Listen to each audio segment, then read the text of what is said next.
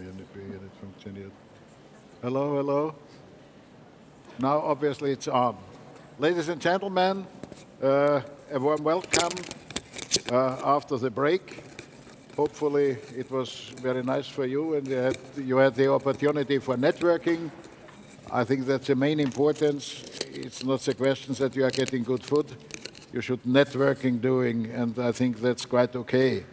So far, after the lunch break, we are continuing. The title is Lampedusa, European Responsibility at Stake, which is a real challenging theme for us Europeans, because what is happening since a longer time in Lampedusa is really blaming our continent. It had to be said quite straight, and I'm extremely grateful to the organizers that they are putting on under this title. For sure, we have to speak more about refugees, migration, and so on and so on. That's a general theme. And in this context, I welcome the members of the panel. It is following the alphabet. Tareke Brhane, beg your pardon if I'm spelling it not in the right way. He's spokesperson of the 3rd of October committee from Italy, but he's from Eritrea. Oliviero Forti from Caritas Italiana, Migration Office.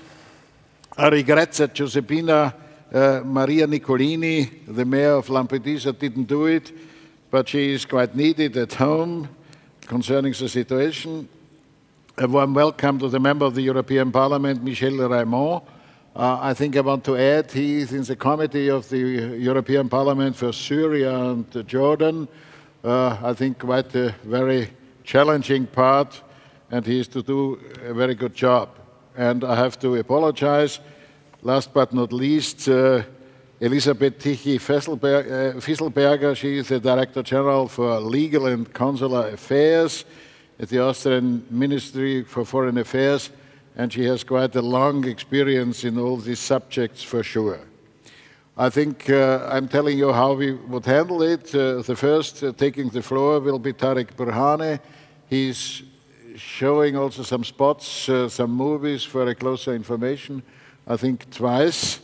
I think he will get a little bit more time, but for the others I'm asking to do it within 5 minutes, that we have a possibility to exchange views in the panel and to give you the opportunity to raise questions. I think the time will not be enough because we have to close at 3 o'clock, and at 3 o'clock this meeting is continued.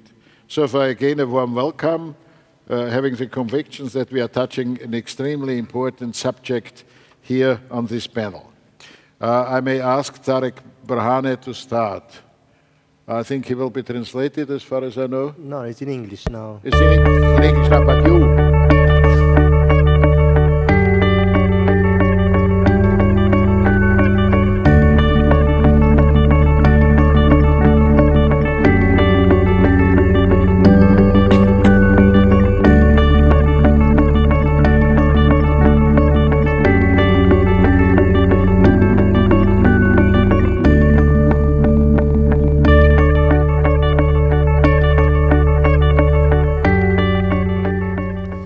Now let us proceed with the ceremony of the Peace Summit Medal for Social Activism. This medal is given to each summit to a courageous social activist working in the country in which the summit is held. This medal intends to give a voice to a hero or heroine from the civil society itself. I would like to call on the podium Nobel Peace Laureate Leymah Gbowee to read the motivation for the Peace Summit Medal Award.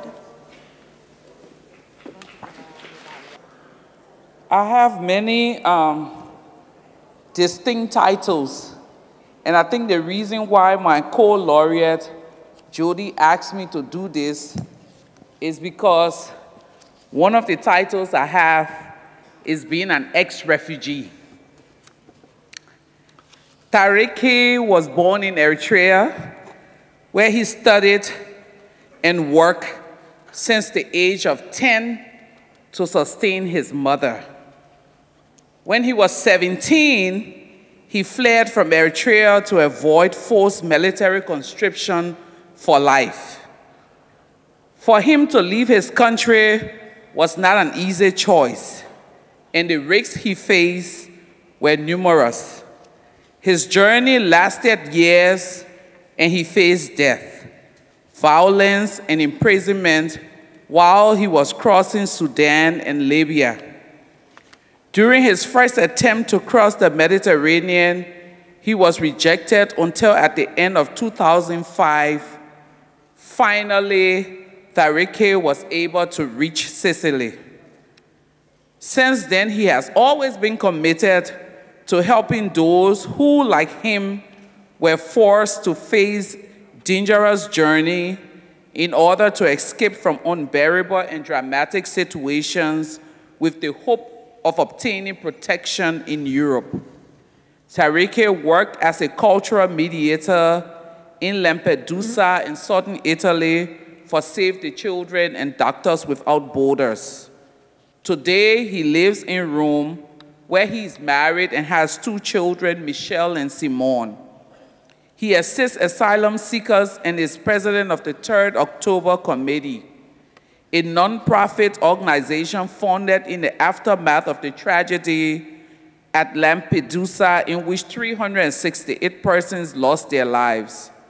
The aim of the organization is to obtain recognition of a day of remembrance, to be celebrated every 3rd October at national and European level, to honor all migrants who perish at sea and those who risk their lives in order to save them.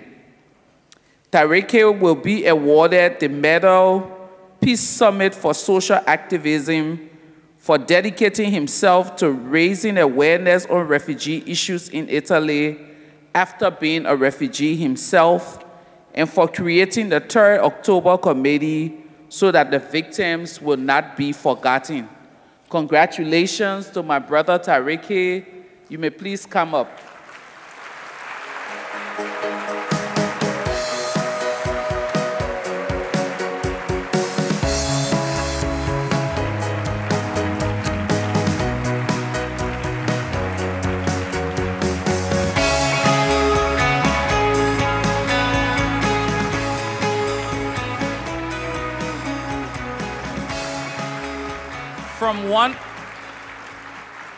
From one African to the other, your inspiration gives me hope, gives the women of Africa hope, gives the continent of Africa hope, and the rest of the world hope that our struggle and the struggles like people like Mandela is not in vain, because we have a whole generation who will turn that continent back upright. Congratulations, God bless you.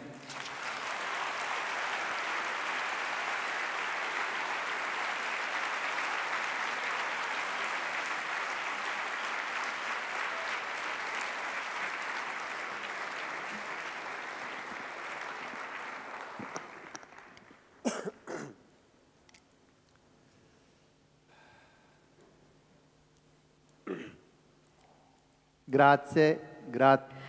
Well, thank you. Really, I'm truly honored of receiving this medal from the Nobel Peace Laureate Summit. I would like to thank my co-workers in the October 3rd Committee and all those who have supported us and shared our dreams and goals. I would like to thank Italy for having saved hundreds of thousands of people.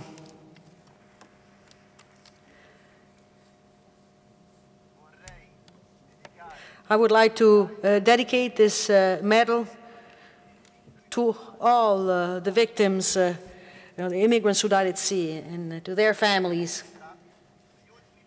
In the last 20 years, about 20,000 people have perished while they were trying to reach Europe by sea. These were people who were fleeing from violence and war. This slaughter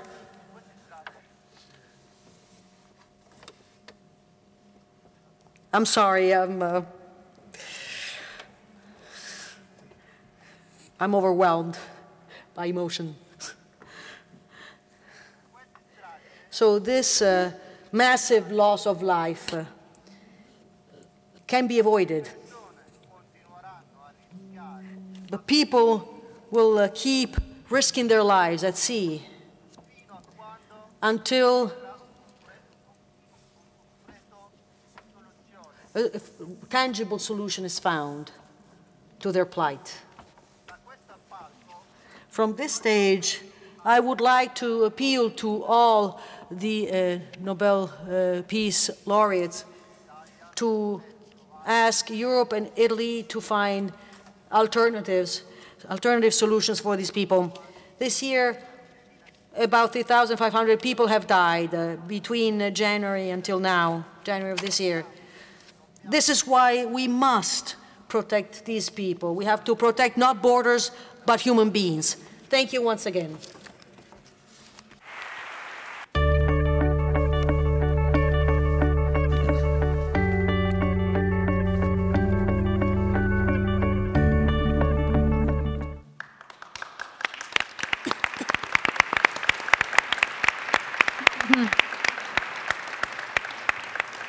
Caro Tareke, congratulazione.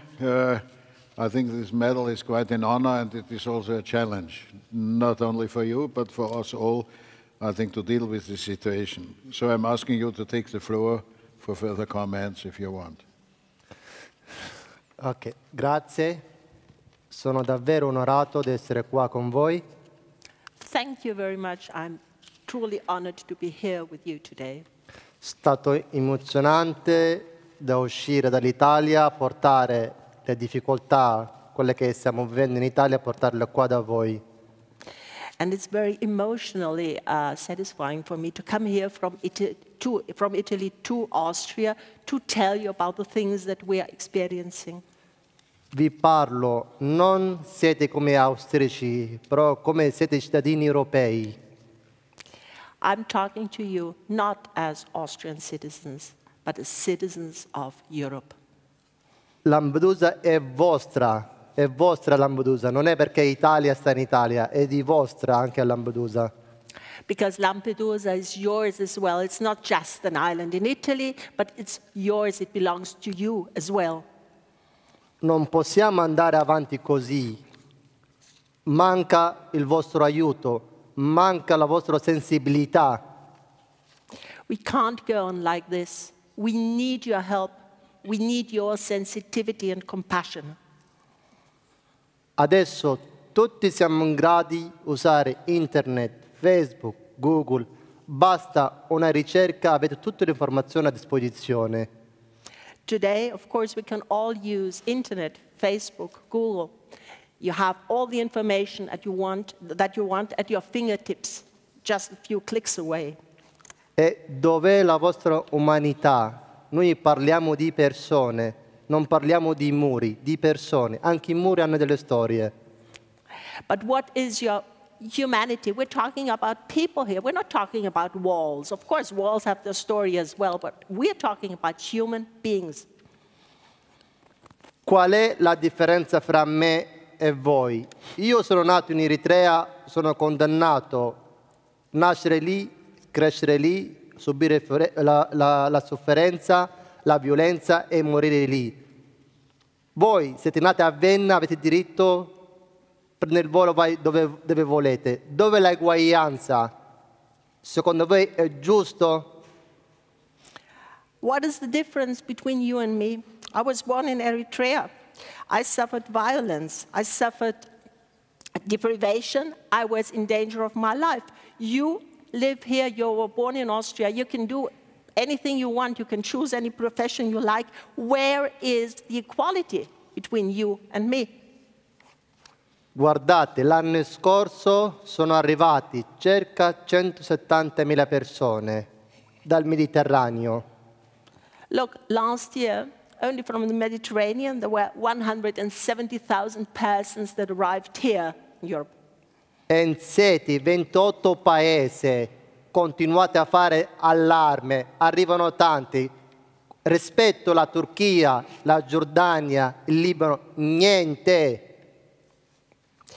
After all, you are 28 countries, and you continue to feel alarmed, but compared to Libya, to Jordan, to Turkey, this is nothing. Perché fa comodo parlare di problema invece che mettere una strategia per risolvere il problema. Because it's easy to talk about problems instead of finding a strategy, defining a strategy to resolve them. Nel Mediterraneo, quella Lampedusa lontana da voi, continua la gente a morire. Quest'anno abbiamo aperto l'anno con circa 200-300 persone vittime. 2 giorni fa 10 vittime. Sono persone, hanno le chiavi di casa, la casa non c'è. Lampedusa seems very far away, an island far away, but people continue to die. Just this year, 200, 300 people have died at the beginning of the year. These are people who had houses, keys to their houses. They are victims.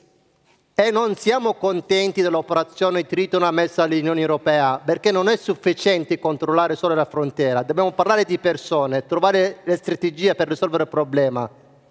And we're not happy with the Triton Frontex operation because it's not enough. We're talking about people here. L'anno scorso c'era un'operazione che si chiama Mare Nostrum, va a salvare le persone. Con quelle operazioni abbiamo perso circa 3.400 persone. Anche c'era operazione. Immaginate con Triton fa operazioni di controllo quante vite umane possiamo perdere. Last year, there was the Italian Mare Nostrum operation where instead of saving all of the people, about 3,400 lives were lost, all the same, although it was a rescue operation. Now imagine how many more lives will be lost with Triton.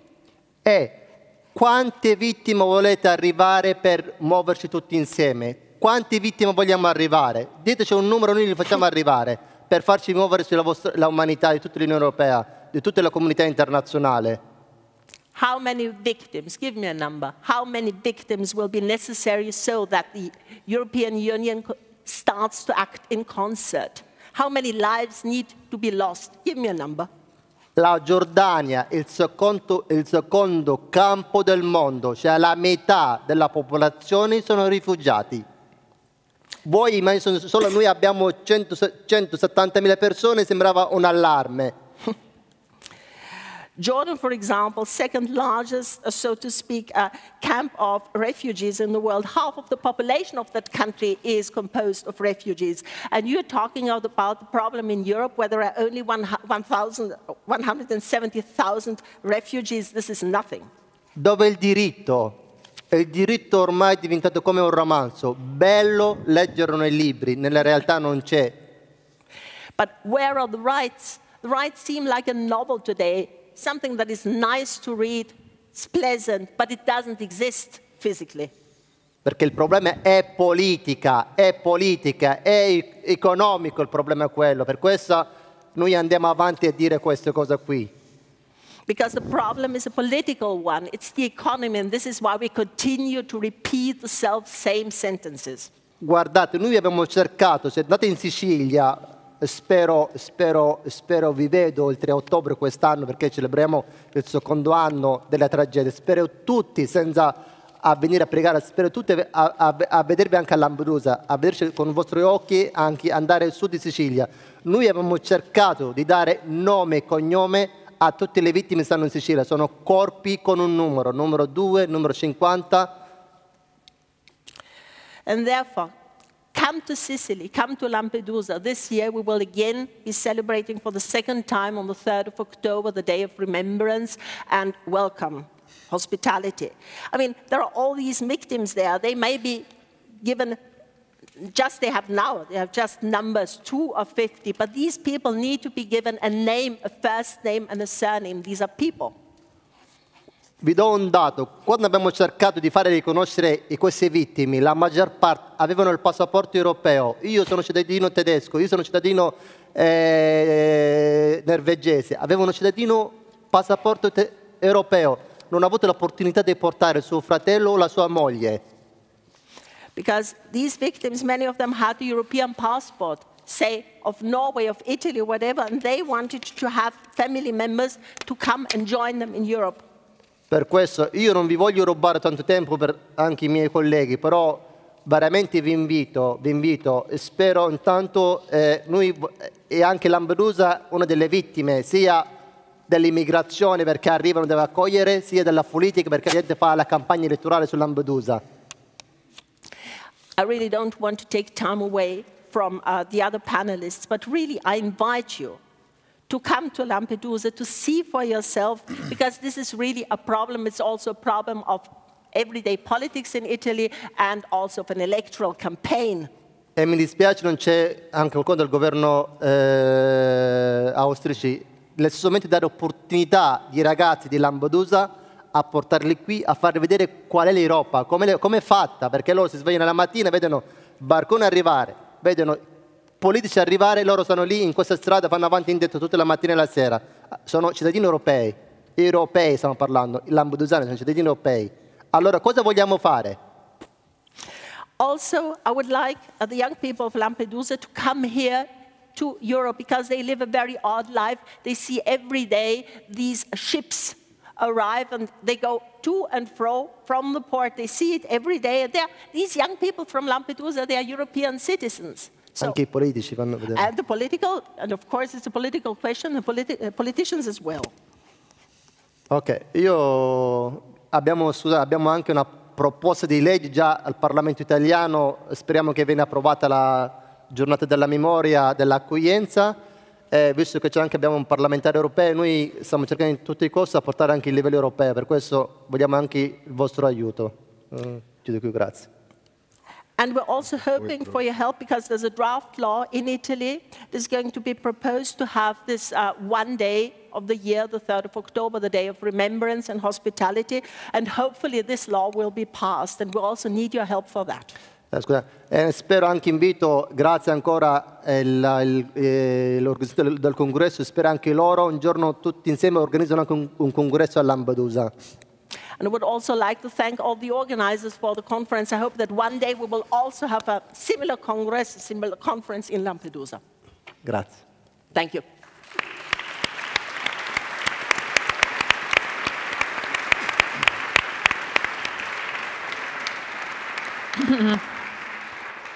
Grazie per questo messaggio. But I may say, hopefully, we are not creating migration to Lampedusa from the other direction. I think we have enough problems until now, and I think a visit is quite another case.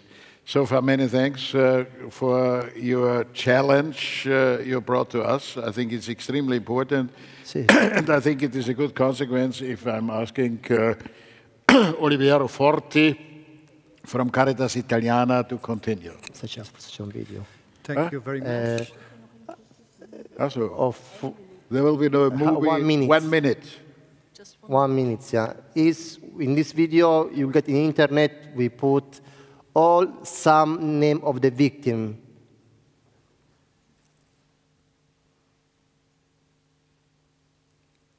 It's all the spot.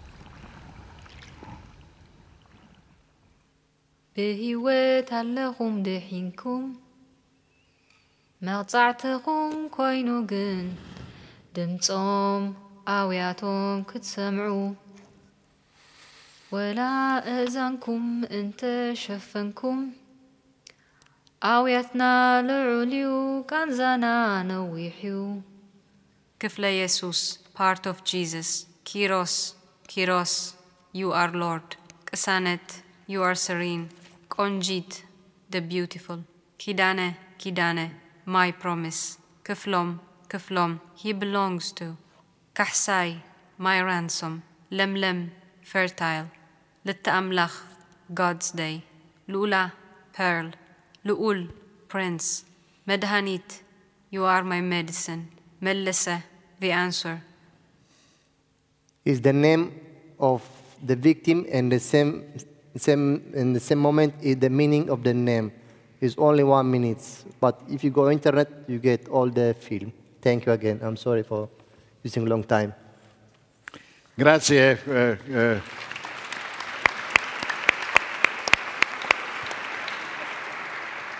The floor is open now for Oliviero Forti. Yes, thank Prego. you. Thank you to the chair.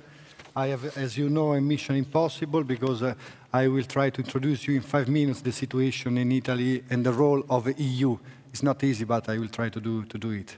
I want to say, as the first thing, that Lampedusa probably is only a metaphor of our society, is an image. Right. The problem is not Lampedusa. We have other problems, and we are going to discuss about it. As my colleague said, Mare Nostrum operation expired, as you know, last year at the end of October. During these 12 months, Italian Navy saved more than 150,000 people from Syria, Horn of Africa, and Sub-Saharan Africa. I think, and Caritas Italiana thinks, that this operation has been a great humanitarian one for Italy after a dark period. Probably you remember when the previous government, Berlusconi government, decided to push back the migrants to Libya and decided to sign an agreement with Gaddafi. Italy, through Mare Nostrum, demonstrated to be a civil and European country. So in few years, Italy had a radical change of heart towards migration, passing from refusals to rescues. Unfortunately, and you know very well, Italy did not the same in relation to the reception system of the refugees. Until now, our country has not been able to implement a sustainable reception system. At the moment, Italy can receive more or less about 60,000 beneficiaries, more or less 1/3 of the arrivals of 2014. And this has been possible thanks to the role of the so-called third sector, that is the civil society, NGOs, and humanitarian organizations, among which Caritas Italiana and other big organizations is surely one of the main actors. By this way, due to this lack of capacity to receive all these people, a lot of Syrian and Eritrean people arrived in our country during 2014, decided to leave Italy, avoiding their identification, and trying to move to Northern Europe, where they have relatives, parents, friends. These countries, as you know, are Germany, Sweden, Switzerland, Austria. And that is why now we are facing in Italy a lot of Dublin applications. Because as you know, for Dublin regulation, all these people has to go back to Italy. And how about Europe in this context? To answer this question, it is useful to refer to the Syrian case, which is paradigmatic for us. We are actually dealing with an unprecedented humanitarian emergency. We should question governments about the right measures of international solidarity to adopt and comfort millions of people fled to neighboring countries. At the moment, no European states adopted a significant measures regarding humanitarian instruments, as humanitarian channels or humanitarian visa, to let hundreds of thousands of war refugees staffed at the moment within the Jordan, Lebanese, and Turkish camps enter our countries in a safe manner. The only way to reach Europe is to take a long, dangerous, and expensive travel through the traffickers. Why should we not save them from this destiny? How about giving them the opportunity to reach a safe country, avoiding tragedies, as the last one in February off the Libyan coast? The only way to fight the traffickers, often we earn by media that we have to fight the traffickers, but the only way to fight the traffickers is not to invest money in the borders controls, but implementing policies about safe and legal ways to reach Europe. At last, but not least, where is that spirit of solidarity which should animate all the European member states? Let me turn the attention to Bulgaria as a new European member state and at the 30-kilometer barrier built at its external borders to prevent the Syrian people enter Europe, as well as the same solution adopted by Spain in Ceuta and Melilla, or a similar solution in Greece, in the Evros region. This is the Europe of migration now. The incredible European answer to all these questions has been the implementation of Triton operation, whose aim was stopping the migrant flow from North Africa by reducing the rescue area from 175 miles to 35 miles. Unfortunately, contrary to the expectation, the recent figures talk about an increasing of arrivals during 2015, during the first 2 months of 2015, as well as a predictable increasing of deaths. The forecast of arrivals in 2015 present an alarming scenario. No less than 250,000 people arriving in Italy and 350,000 ones in Germany. In this framework, Lampedusa is only the gate of an old and tired Europe, unable to implement a European foresighted policy on migration and international protection. Therefore, it is quite bizarre to think that the real problem is Lampedusa instead of the rest of Europe. Thank you.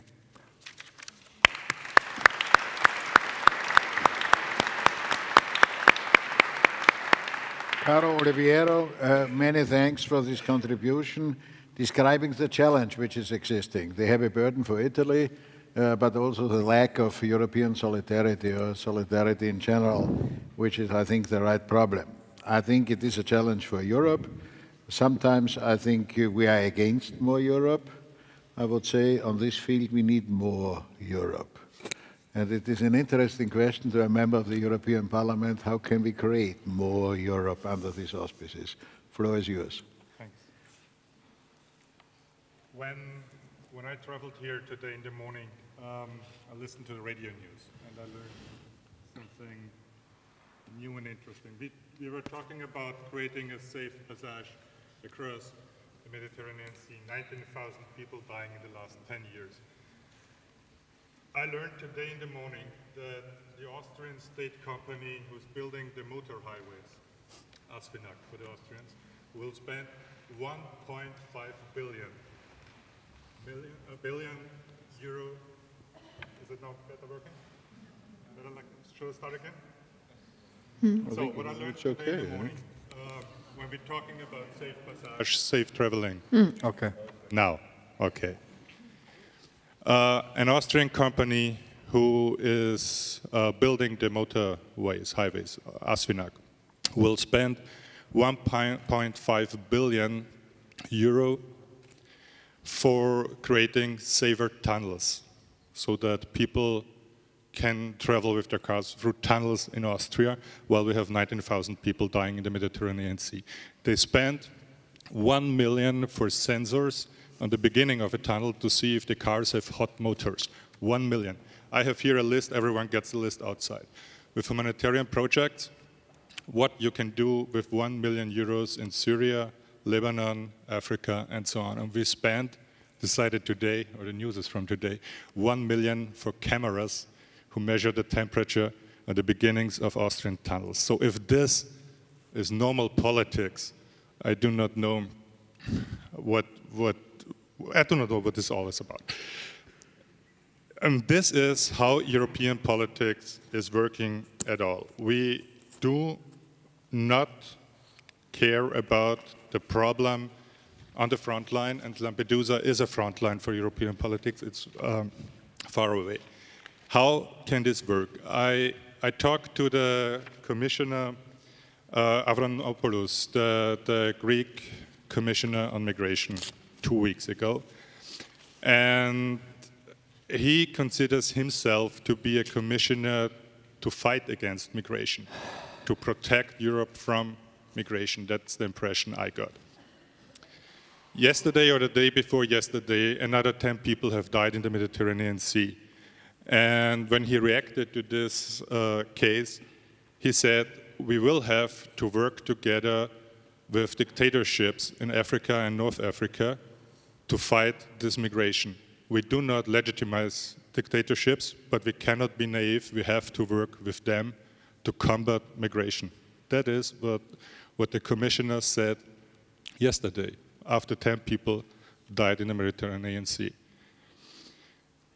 So how does this work, and how can this work? How can you have in a democracy a system where the government or the commission can say, we fight people crossing the sea when they are actually dying in the sea? This is, of course you cannot say we are fighting poor people running away from a war, running away from ISIS, running away from the murders. We do fight against children and women. You cannot say that. So he says, we are fighting the people who are smuggling and trafficking, who are smuggling refugees. He's telling the story as if there's something bad going on, as if people are putting refugees on a ship and harming them while they are traveling with them across the sea. And when these people are dying, they're not dying because of Frontex and the European policy. They are dying because smugglers and traffickers put them on a ship. That's the way how Frontex, the commission, and this commissioner tells the whole story. Unfortunately for them, the story they tried a couple of years ago, that we have to be protected from terrorists, does not work because the refugees arriving here aren't terrorists and have not been terrorists during the last years. All terrorist attacks in Europe from the last years have been from people living here since a very, very long time. So this story doesn't work out anymore. Now they are changing to smugglers and traffickers and telling this story. You cannot, even the far right wing in the European Parliament, Le Pen, FPÖ, and so on, they never blame the refugees themselves. They blame the people trafficking and so on, the business. You cannot blame poor people, and they understand that very good. And there is a second story in European politics, which is even more important, I think, and that is we would take people for humanitarian reasons, but there are much more people fleeing for economic reasons, and we cannot take all of them. And that's what makes it difficult to sort them out, who is really a refugee and who is an economic refugee and just comes here to earn money and to have a rich life and, you know, the whole stuff. The second story is remarkably working well, and it's, of course, it's also wrong.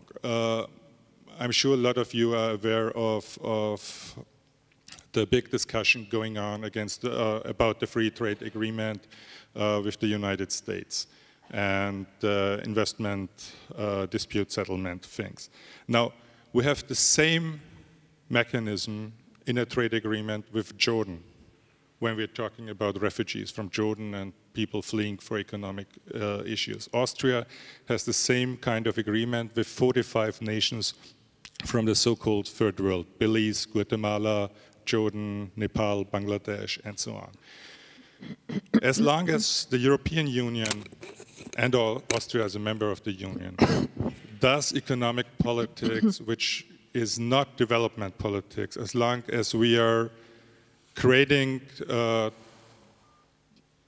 trade contracts and so on, which are extracting money from there, people will, of course, always follow the money. And we call them economic refugees for things we kind of create in their countries and for problems we create sometimes when we do these contracts with the governments. But we cooperate with dictatorships. That's not a problem, as long as they're fighting migration.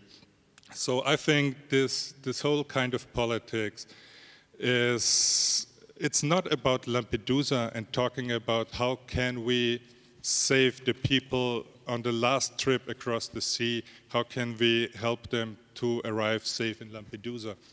European politics has to be about how do we behave in this world so that people do not have to go to Lampedusa. That's the first and most important thing of European politics. And we are losing this battle in the media, in the public discussion, as long as the strategy of the right wing is working with their victim blaming, as long as we allow them to talk about economic refugees, smugglers, and so on, as long as we do not put the pressure on ourselves, our political parties, and our system, which is causing this harm in the world. Yeah. Thank you very much.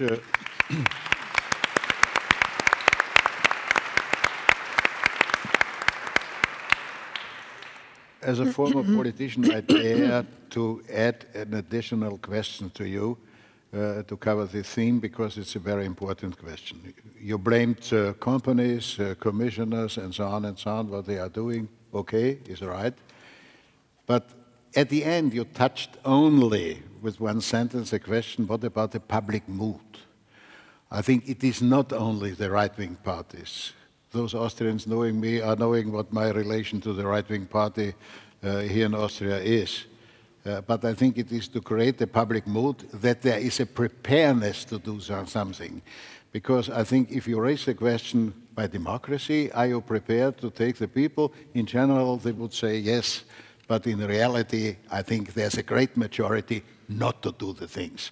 And you are responsible as a politician. You have to campaign for not only blaming people, but also saying what can be changed here. But you're completely right. I think this was already, one sentence was already the mistake. It's not about asking the people, do you want to take all these refugees? I don't want to create them. And we do not have this discussion in Europe at all. We will never, and I do not dare to win a discussion if Europe can't take every refugee of the world, because it is already the wrong discussion. We have to criticize our politics for creating bad things. And that is something I take very serious, because there is a reason why I mentioned this free trade agreement with the United States, which is a big issue in Austria right now. And it is very important. Every discussion I have on this topic has to end with, if we do not want this thing happen between Europe and the United States, why are we doing the same things with third world nations in Asia, Africa, and so on, since decades? And you have to discuss this every single time you're talking about politics. That's how I understand it. And I think we will not change this discussion and this mood in 5 years or 10 years. But we're doing it wrong and losing it since almost 20 years in Austria, I think. We have to change it in the long run. We have to go into the economic discussion of how do we create refugees in the world. You're right, it's a long-lasting discussion, but obviously for a longer time we did something wrong. That's one of the questions I'm always raising to myself as a former politician, what did we wrong? So far I think it's quite important that the actual politicians are knowing what they are really doing. And beg your pardon, you didn't answer the question, how can we change the public mood on this subject? No, I thought this was the answer. That's not enough. I think concerning the trade agreements with Jordan and so on, you cannot change the public mood. It's deeper. It's a question of social responsibility in general. But okay, let's move now to the government. Milady, it's your job. Not easy. Ladies and gentlemen, I'm not a politician. I am not a civil society representative. I am only a humble civil servant, and all I can offer in this very difficult debate is some facts. And I hope they're interesting. So thank you for inviting me to this discussion. I come from the Austrian Foreign Ministry, and as you probably know, in Austria, the main responsibility for asylum policy lies with the Ministry of the Interior. We are, as a foreign ministry, involved only in a marginal way, in that we provide the migration and asylum authorities with reports on what the situation is in some of the countries of origin of those refugees and migrants. And we also deal with individual cases that is family reunion. So if somebody has already a status of a refugee or some other international protection status in Austria, his or her family members can go to an Austrian embassy and apply for asylum in Austria. So we're not directly involved, and what I can offer is a little food for thought. First of all, we have to be clear that we have probably the most unprecedented mass migration of all times. The International Organization for Migration reckons that 1 person out of 7 or 6 on this planet is a migrant. So this makes about 1 billion people on the whole, out of whom only a quarter, that is 250 million, are international migrants. Compared to that, there is a relatively small figure of people who are internationally recognized refugees, that is 11 million, plus about 5 million Palestinians. So this is a very, very small figure compared to the entire volumes of people who are on the move. Legally, you have to distinguish between people who are recognized as refugees, who have the full status under the Geneva Convention, people who are waiting to receive the asylum status, this is asylum applicants. Then you have people who have some other type of international protection. They are not refugees, but it is recognized that they can't be asked to go home to their home countries. They are allowed to stay. And then we have this whole big figure of illegal residents and, of course, people who have entered the country legally. The difficulty about the public debate, I think, is that all of this is mixed up. And that makes it even more difficult. That helps to increase the figures somehow. It also helps not only to confuse the public, but even to cause some kind of panic among the public. Among all these figures, which I have tried to collect for you, one is interesting as well, which is that out of all the international applications for asylum, there are 75% happen in the European Union. A lot more than in North America, which I think is interesting. So we also have an entirely different debate about migration, asylum, etc., than what you have in North America. Some figures have already been mentioned by previous speakers. Last year, the Mediterranean was often qualified as the biggest mass grave in history, unfortunately. About 280,000 people entered the EU illegally. That was almost 40% more than the year before. And 170 out of those entered via Italy and a few via Malta. This year, 500,000 are expected, according to the figures we have so far. There has been a huge increase in these first 2 months of this year. Nobody knows how many are waiting exactly to cross the Mediterranean, which, as has been mentioned before, is a very dangerous place. There has already been mentioned of these 2 operations. First, an Italian operation by the name of Mare Nostrum, which was a rescue and search operation in the Mediterranean, well beyond Italian territorial waters. That became too big an operation for Italy alone, and what they have now started, this is operation called Triton, an operation of Frontex, which is the European Union External Borders Agency, which has been criticized a lot.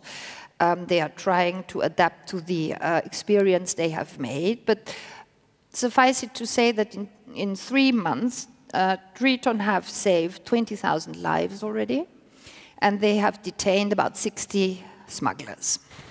Triton will be prolonged. It appears that there are constantly new tricks and procedures being used.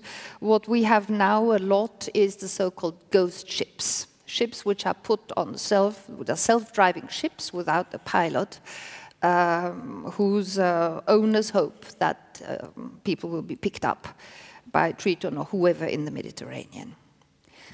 Of course, the figures are much higher in the neighboring countries than what they are in Europe, even in the Mediterranean countries of Europe. In Lebanon, about 1/3 of the population by now are migrants or asylum seekers or refugees. The UNHCR, the High Commissioner for Refugees of the United Nations, has calculated that that would amount to having about 15 million refugees in France, or 17 million in the United Kingdom. So you have to, it would make about 2 or 3 million refugees in Austria. That is what Lebanon has. Criminal networks have been mentioned. Of course, they are not the only responsible, but they are, of course, benefiting a lot from what is going on. If you calculate that refugees pay 4-digit figures for the trip and that they have thousands sometimes on a boat, that makes a lot of money and is not easy to stop and to get to grips with. So the debate is very, very difficult. The European Union, as has already been mentioned, has a so-called European asylum system, which, however, doesn't work very well. Like in many other policies, it's being implemented differently in different countries. On top of the asylum system, there has been a serious effort following the tragedy in Lampedusa in 2013 to develop a policy, which of course has a very strong angle on international cooperation, in particular with the countries of origin. They have tried to develop what they call regional protection programs, which is about migration programs with the country at the southern rim of the Mediterranean. So there are big efforts going on, but so far we don't really see that they result in very positive consequences. It may be interesting to our Italian friends to tell you that Austria is more participating than many other of the countries. You probably know that 90% of all the asylum applications in the European Union are done in only 10 countries, out of which Austria. And we are number 5 when it comes to the per capita figures. And I must say, per capita, we have a lot more than Italy has. In the year 2014, according to the statistics we have, there were about 65,000 asylum applications in Italy, in a country with about 60 million people. So I repeat, 65,000. And in Austria, we had 30,000, which is a huge figure in comparison. And if you look at the figures we have for January this year, there were 1,081 in Italy and 3,503 in Austria. So we do have very high figures. And it does have a lot to do with the fact that the Dublin system doesn't really work and that people just move north. So what I would like to say on behalf of Austria at this stage is that we do share quite a bit of the solidarity, I would say, because we do have high figures. We are also number 3 in Europe when it comes to accepting Syrian refugees for resettlement. That is, people who have found an intermediate place in either Lebanon or Jordan or Turkey, where they can't stay, and they are being accepted in Austria. It is a small figure. We're accepting so far 1,500. But can you believe it? We are number 3 in Europe, right after Germany and Sweden. Our Ministry of the Interior has developed a project which they call Save Lives. Sounds good and is usually does receive a good response. The idea being that one should establish a system whereby the UNHCR, the United Nations High Commissioner for Refugees, sets up asylum centers at the southern rim of the Mediterranean in order to find out who are refugees, in order to save this very dangerous trip from people, and then to distribute some kind of distribution key among EU member states. That's a pretty good idea. Most people would agree. They are now fighting about what that distribution should be, but at least a debate has actually started to go on. Now, all these things seem fairly convincing. The problem is the sources of these huge flows are nowhere near stopping. What we have in some of the countries of origin is extreme poverty, failed states, very often, a system which is in no way attractive to people, no schools, no universities, no jobs, no healthcare system, no public transport, a lot of corruption, authoritarian regimes, So maybe it would be a good idea to talk to dictators after all, but in the sense that not all the countries are that poor, or at least not all these countries would need to be quite so poor if they had a better governance. So this is the huge challenge, the very huge challenge, which is very difficult to take up and to actually be successful on. I will stop here. I have found a very nice quote by Fridtjof Nansen, who, as you probably know, was the first High Commissioner for Refugees, International High Commissioner for Refugees, before World War II, for the League of Nations, and he said, the right way of dealing with refugees is much more important for international peace than most other things. That conclusion of the 1930s is still valid today, unfortunately. Thank you.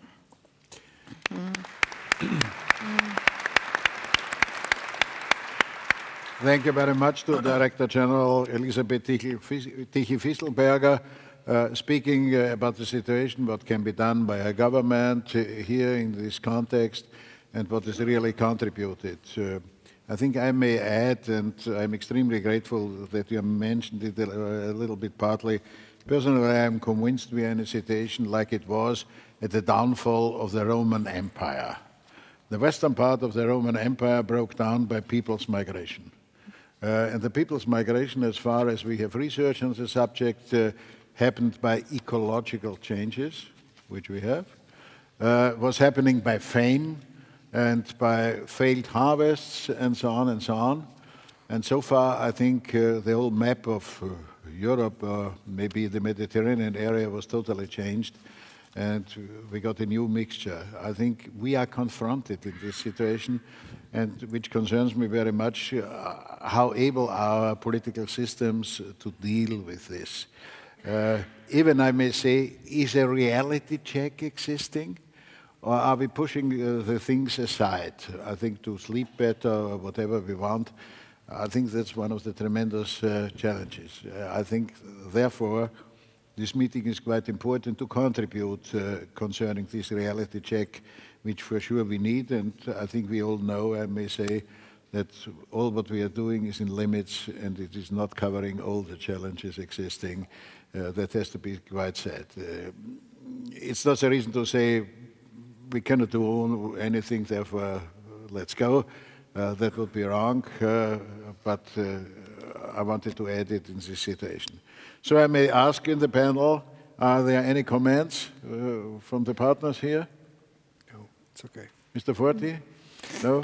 No, only about the figures on the incidence of refugees in Austria compared to the incidence in Italy. It's true what you said, but as you know, the economic and social situation of Italy, and when we accept refugees, we are not only giving him food in this moment, that moment, but we have to guarantee a future to these people. And a lot of them have no future in Italy. This is the reality. You can agree or not agree, but this is the reality. And so if they want a better future, they can't stay in Italy.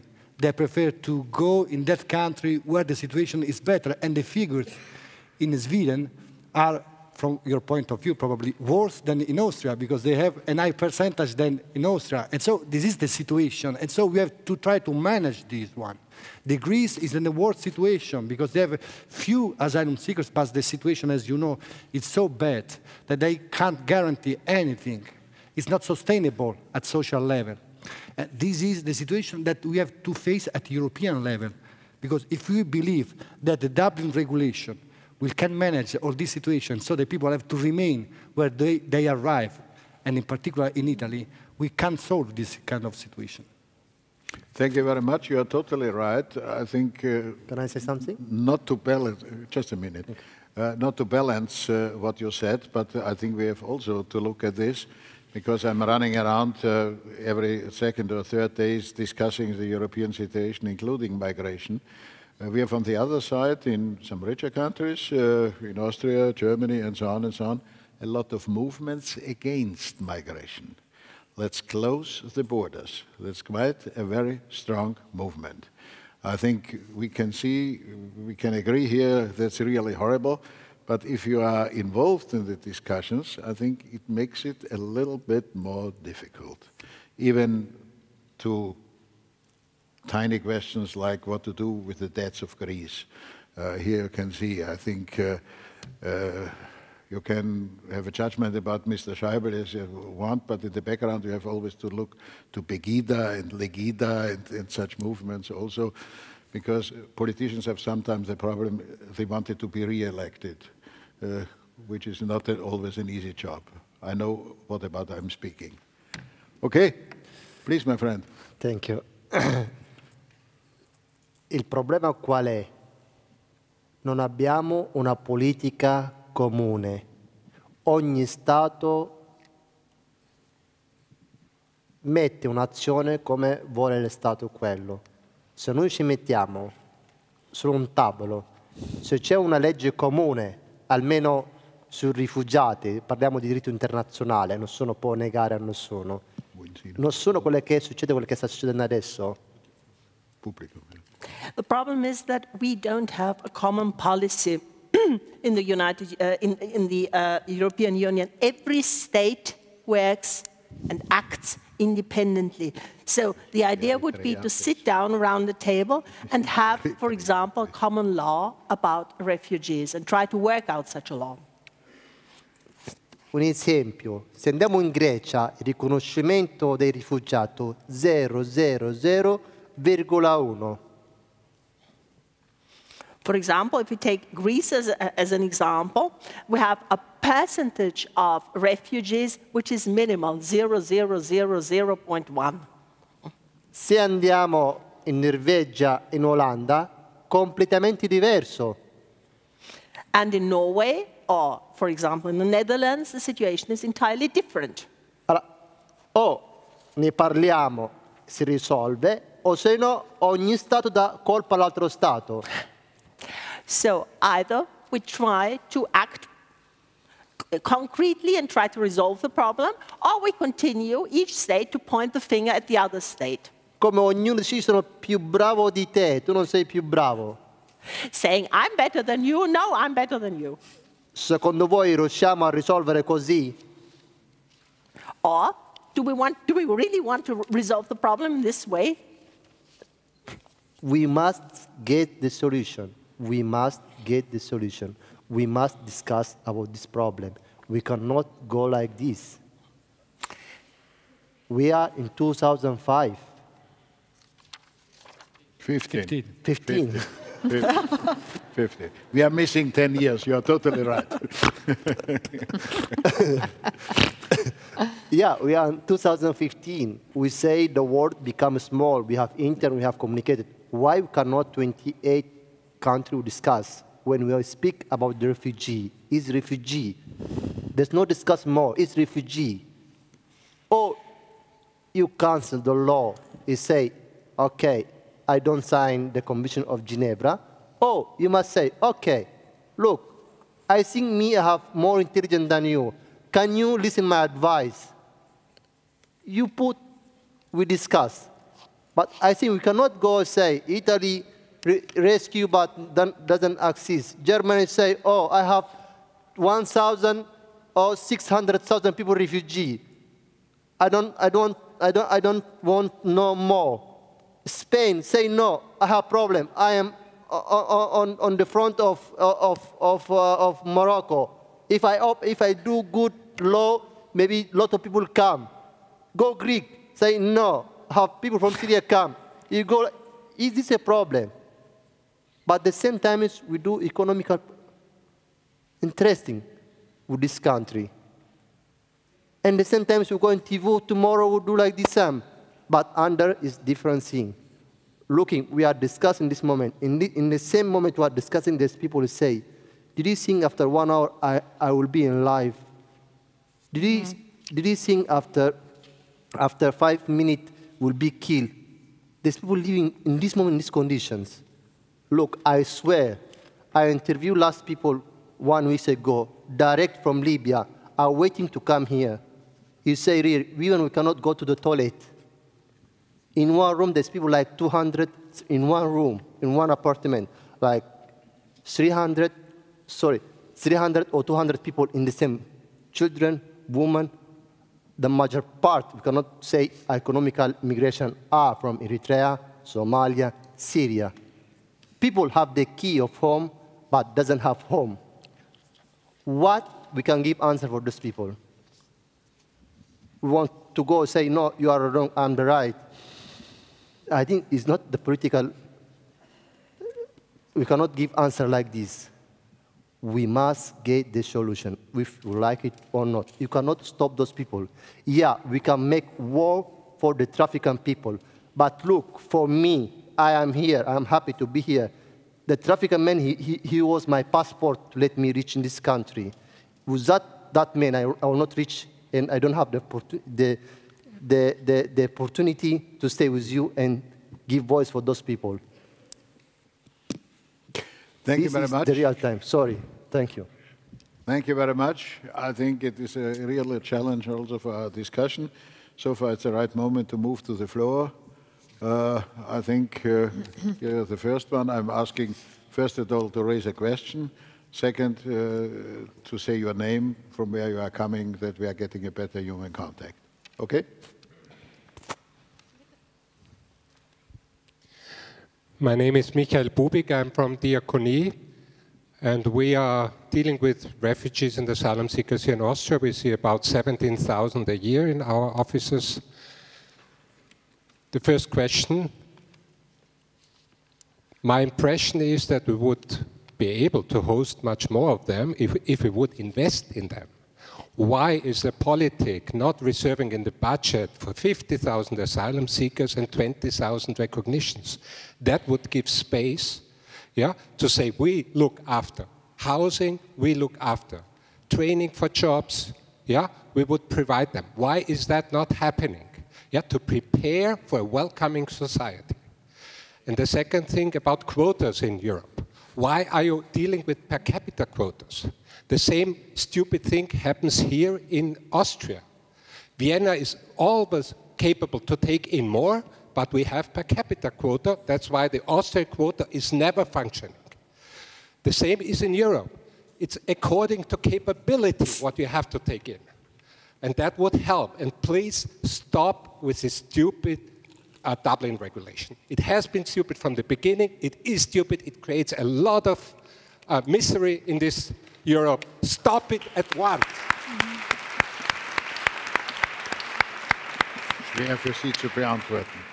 Bitte? I think it's the right question, but difficult to answer by Mrs. Tichy-Fisslberger, because it's a political responsibility and not of the administration. And not of the foreign ministry. Yeah. I think the foreign ministry is a part of a government as a whole. I think I'm totally always against saying it's not my job in the ministry. It's a general job of political responsibility. I would have said it to your minister if he would said the same as you said. But okay. on the figures per capita, I mean, we just use it to make it easier. But what I really want to state in this context is that Austria is doing its bit. And can you give a list of countries who do a lot less? And even if you take absolute figures and not relative figures, we are number 9 in the EU. I think I want to help Mrs. Tichy-Fisslberger. I think what we need, and I raised this question also to him, we have to create another mood in the public. That's the real problem, I think. Okay? Others? In the background, and then after you. My name is Knoflach. I do not have any affiliation to a party or organization. I'm just a citizen. My controversial question goes to any to whomsoever feels concerned. What do you think about a military intervention to overthrow governments who cause or increase migration? That's a horrible question, because we can see that bombing does not really help concerning the Islamic State and so on and so on. I think military action is the last solution, and it is never a solution. But this is my personal conviction. I want to say it in general. Please. Well, I don't want to not to say anything about it, but you're absolutely right. I don't think that I don't see a military solution to to saving lives and refugees. I couldn't even think about that. But what I, to be honest, what I also, what we have to be honest about discussing is help for the people on the ground when it comes to fighting ISIS and so on, you know. I was in Iraq in last year, and it's quite difficult to tell families 20 kilometers away from ISIS troops to say, I'm a Western pacifist, I don't think that fighting will ever be a solution when there are people who want to protect their family. To help them to defend themselves is one thing Europe will always have to consider in such a crisis and humanitarian situation. That's, and I think that's compatible with being a pacifist.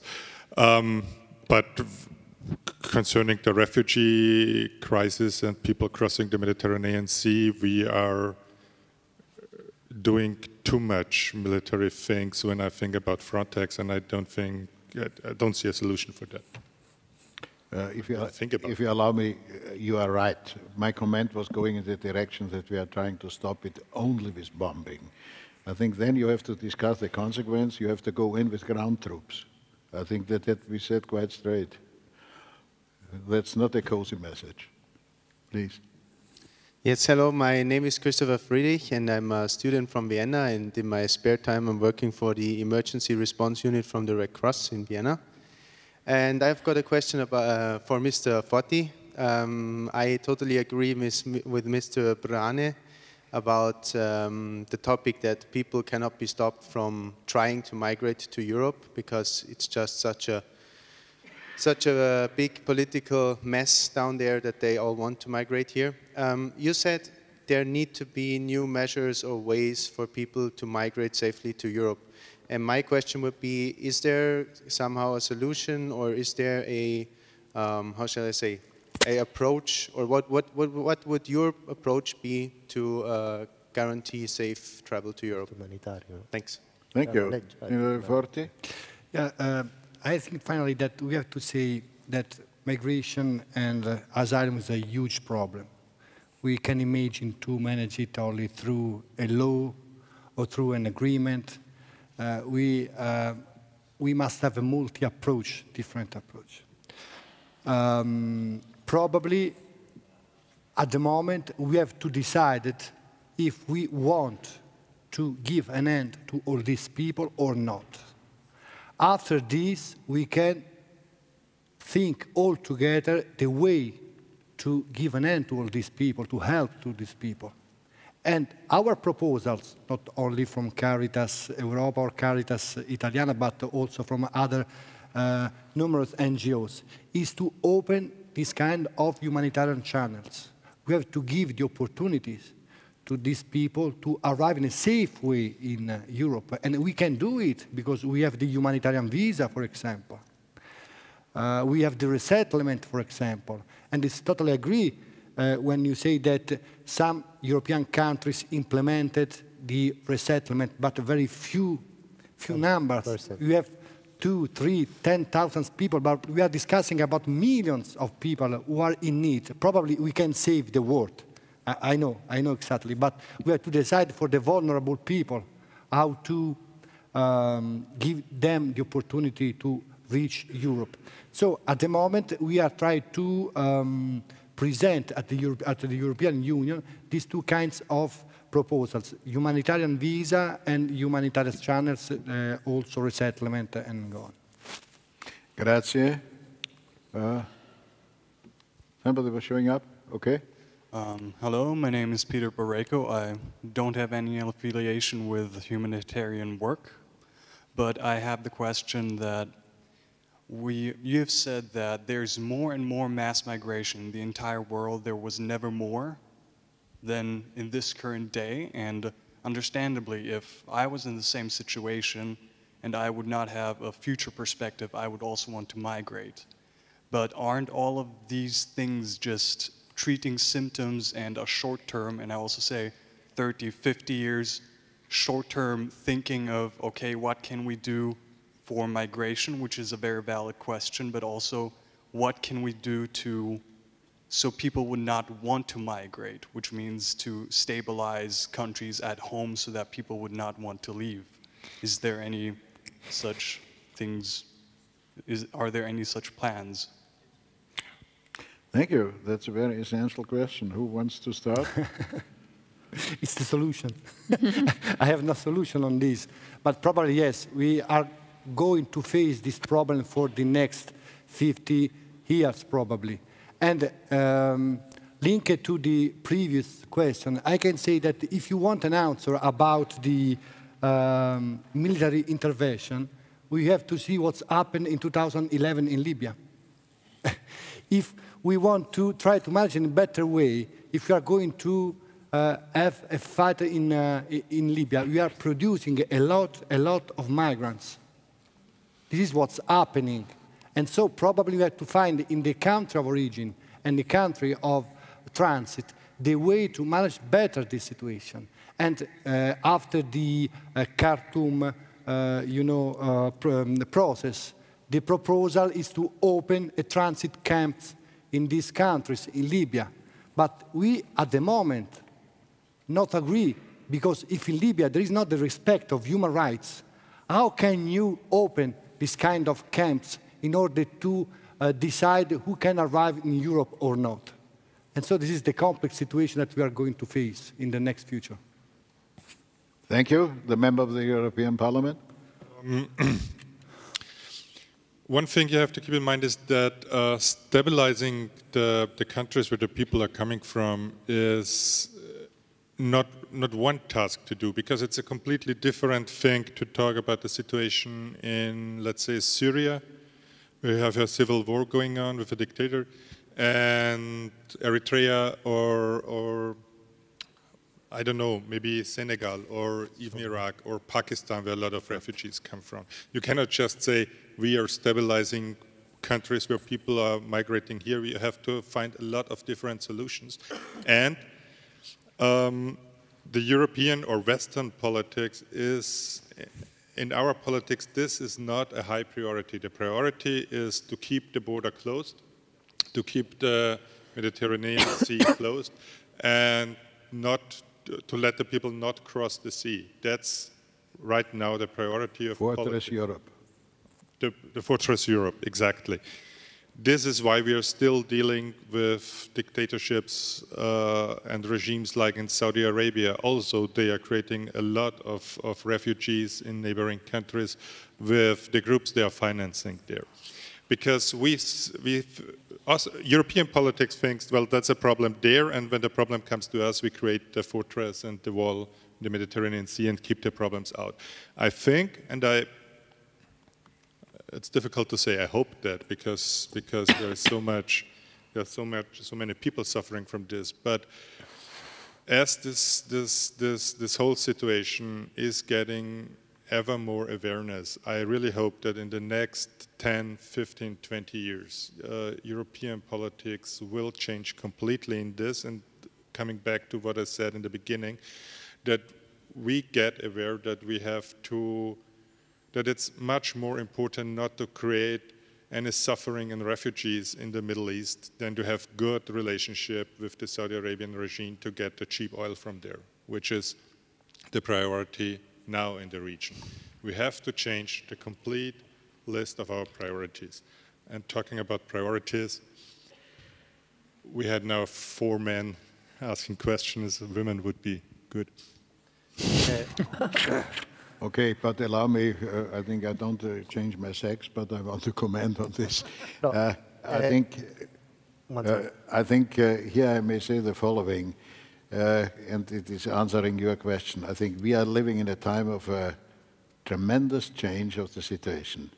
As a dinosaur in the context of age here, I may say the world is completely changing, and I may say my hope that the traditional nation state in which we are living is able to solve the problems, I think won't work really. And what we need is for sure more cooperation. I think that's a challenge for the European Union to be really powerful to solve problems, which for the moment is not allowed by the member states, to be said quite clearly. and also the problems with the international organizations. We have a lot of conflicts in the moment where the international organizations do not really appear.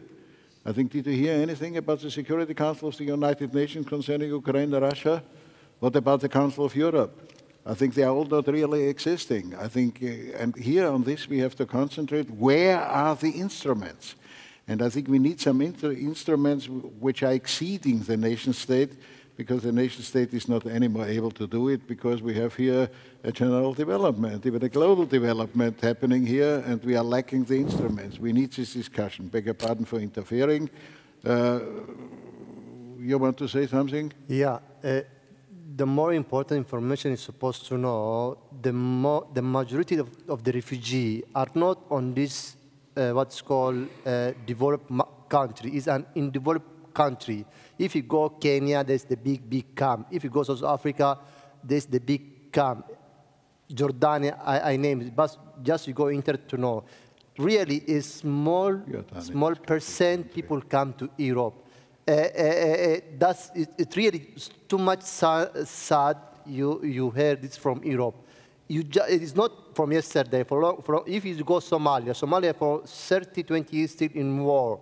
There's war civil.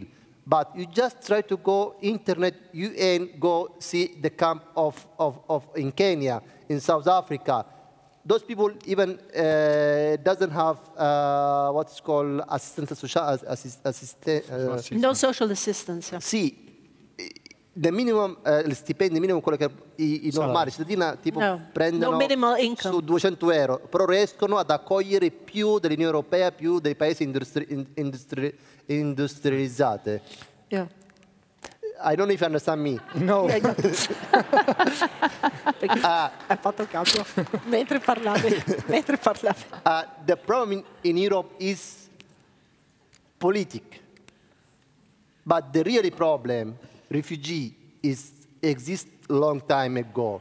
I hope to go and see by your eyes. You say you take all the data of refugees in different countries, and you compare for those poor country, like poor country, you will see how different between those countries. That can give you really the imagine that what we are speaking now. Okay, please. Is there a micro available? First row. No. Not enough. It's arriving. Yes, my name is Susanna Kaletz. Unfortunately, you're going to listen to me in the next panel as well. I'm from Caritas Internationalis. Just as someone who has been actually operational in humanitarian responses with large refugee situations, etc. I think it was a very interesting panel. We have been talking and touching and mixing maybe some also of the arguments. So mixed migration flow, economic migrants, refugees, putting them, asylum seekers, refugee self-determination, everything in the same basket. But if you go actually today, especially those refugees that haven't been like the situation of Somalia that you're talking about in Dadaab in Kenya, or those that are Somalis stranded in Djibouti for now 30 years and then they're looking for resettlement, etc. The majority of refugees, if you ask them, they're not looking to come to Europe. They're looking to go back home. The situation is, they're escaping violence, they're escaping a conflict, they don't want to go and they cannot go back into an insecure situation. But it's not that we are going to see the 4 million refugees that we have now between Lebanon and Jordan all running into Europe or going to the United States. Talk to them and you will see that they will ask you, they will say, well, our hope is that as a situation resolved, we want to go back home. And this is actually one of the 3 durable solutions that we have. So it's the voluntary return where the situations allow for this. And so I think that we need to be careful about this. This doesn't prevent what the facilitator, Mr. Busek, was saying. We need to find a common strategy for migrations in Europe. But this is the discourse that, and I'm not that old, but I have been hearing it for the past 20 years. And it seems that actually the public is getting worse and worse, as he was saying, because even in the countries which were traditional countries of asylum, the welcoming Scandinavian countries, today if you want to win the political debate and be in the government, you have to have an anti-migration policy. So I think we need, here is where I'm seeing also us, all these students that are here, we need to keep our politicians also a bit more accountable in terms of setting up a more welcoming, more human, more respectful and dignified politics as well. And we have, it's not only the politicians that have this responsibility, but us who elect those politicians. Yeah, but the one I'm saying, why we didn't listen Jordania, he said, no, we don't want refugees, no, must go to the border. Why we didn't hear Kenya? Kenya have for long year, like if you go check camp is the big, like city, people sleep, live in bad condition, without light, without good food, without education, are refugee for a long time, and have a lot, I think Kenya. But why we are Europe, we are seeing, we have law, we have. But at the same time, it's saying no. Refugee for us is problem. That we are discussing. We are discussing about people. People are the same like you. People have family. People have children. People have feeling. People crying. People suffering. Like the same people like you. There's no difference between you and them because you are more than intelligent. Only, I tell you before, only difference between you and them is paper. You're born in Vienna, you're born in Berlin, you're born in Roma, but me, I born in Somalia or I born in Mogadishu. That is the thing we say.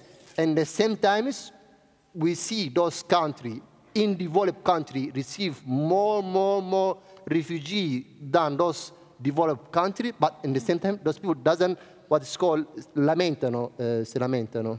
They don't complain. Come una cosa normale, cioè una popolazione di Giordania, il 50%,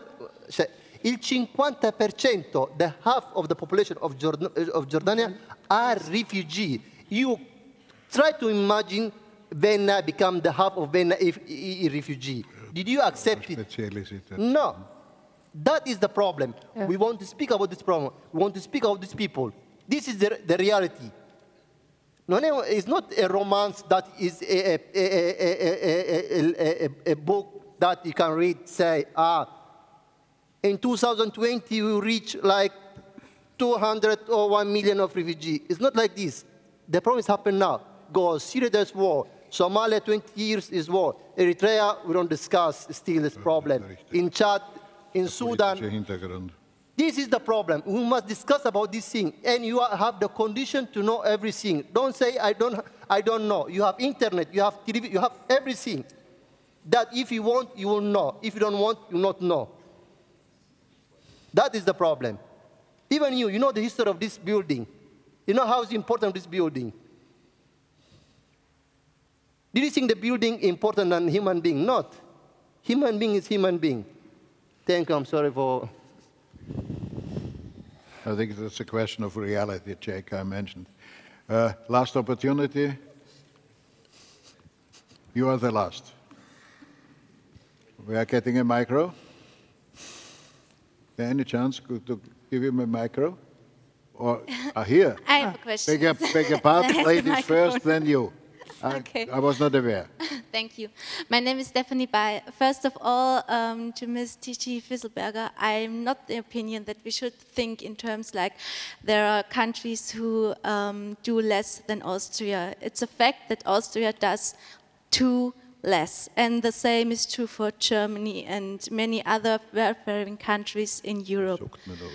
Secondly, I think it's an embarrassing thing that the fact of happening in Lampedusa, and I think it's our debt as the European Union and European countries to help these human beings, also referring to affairs that we had in colonial times as European countries. So why isn't it possible that all European countries get to a round table, as you have mentioned, sit together and forms policies that will regulate these refugee issues. I ask you personally, why isn't this possible?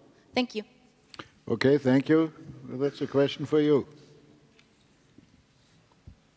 Well, from my experience, we do not have a majority among the responsible politicians.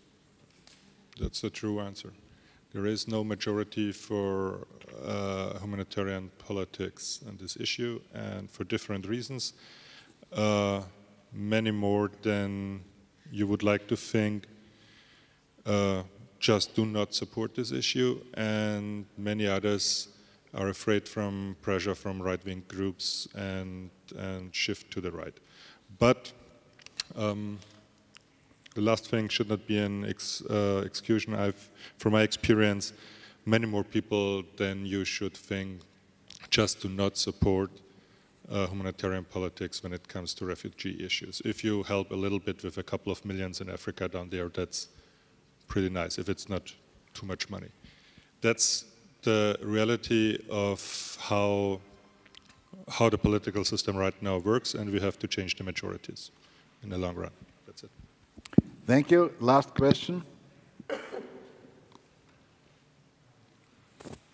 Hello, my name is Christopher Bartok. I work for the Austrian Research Promotion Agency and have worked for various humanitarian organizations before.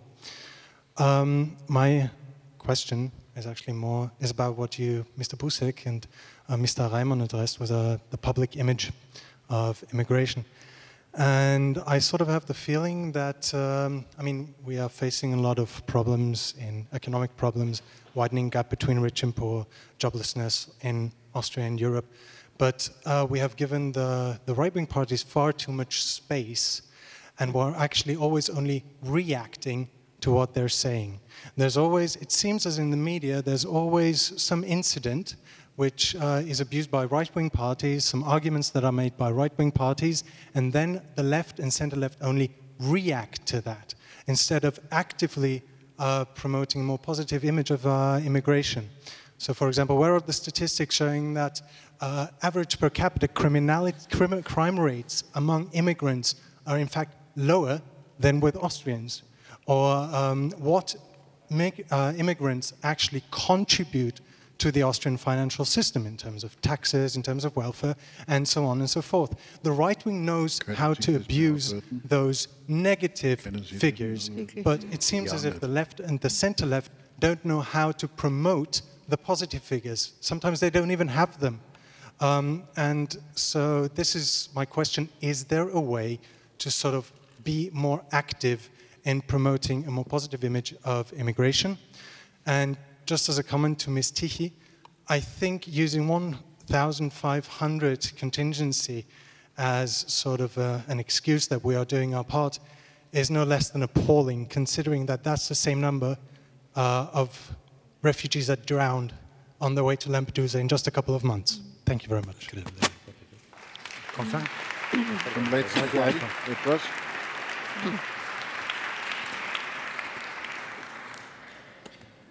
Well, these are the figures decided by the government, not by me. I just reported about them, and what I wanted to tell you is that other countries take even... I mean, I'm not here to defend government policy. I can give answers to factual questions.